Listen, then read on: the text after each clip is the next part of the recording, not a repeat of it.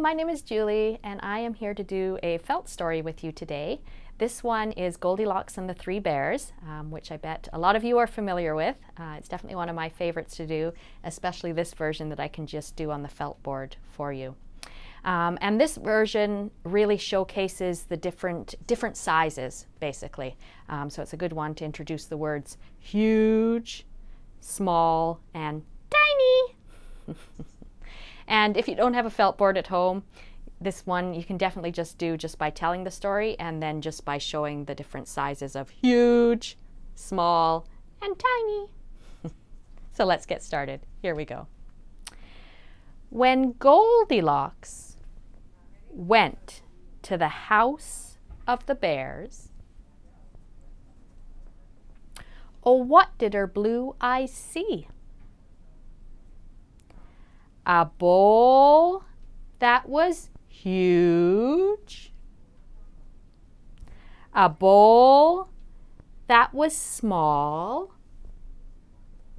and a bowl that was tiny. When Goldilocks went to the house of the bears, or what did her blue eyes see? A chair that was huge, a chair that was small, doesn't want to stay, and a chair that was tiny. When Goldilocks went to the house of the bears, oh, what did her blue eyes see? A bed that was huge,